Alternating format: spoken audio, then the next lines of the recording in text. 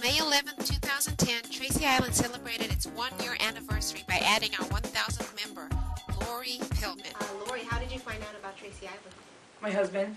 And did he get you to sign up Yeah, today? he made me.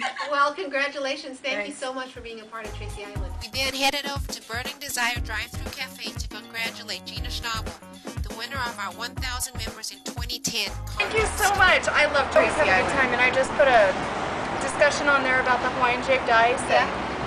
Great place to promote your business, a great place to go find out what's going on in Tracy and to find things that you need in town. It's been a great year for Tracy Island. Sign up today at www.tracyislandonline.com.